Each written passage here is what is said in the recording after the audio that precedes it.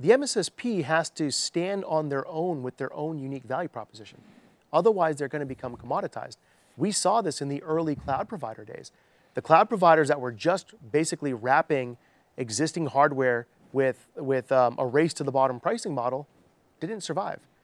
Those that used the cloud infrastructure as a starting point to build higher value capabilities, they're the ones that have succeeded to this day. The same MO, I think, will occur in MSSPs, which is there's a base level of capability that they've got to be able to deliver, and it is the burden of the MSSP to innovate effectively to elevate their value prop.